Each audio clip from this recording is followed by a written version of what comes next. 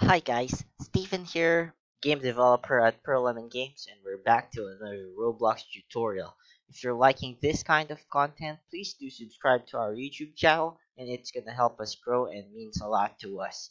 Also, you can visit us at pearllemongames.com. You can chat with us, and we can help you develop a game there. On this video, I'm gonna teach you on how you can create or how you can set your time of the day for your game. This way, you would, if you wanted to turn on tonight or turn it into morning, you can set it whatever you want and it's gonna be fixed on that time.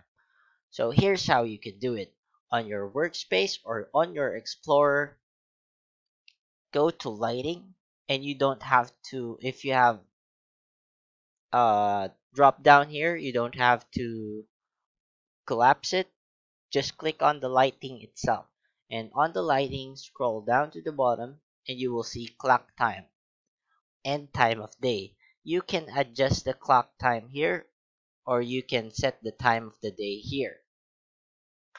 Anything goes. If you want it to be 9:30, you can set it right here and it's going to be automatically changed on the 21.5 there.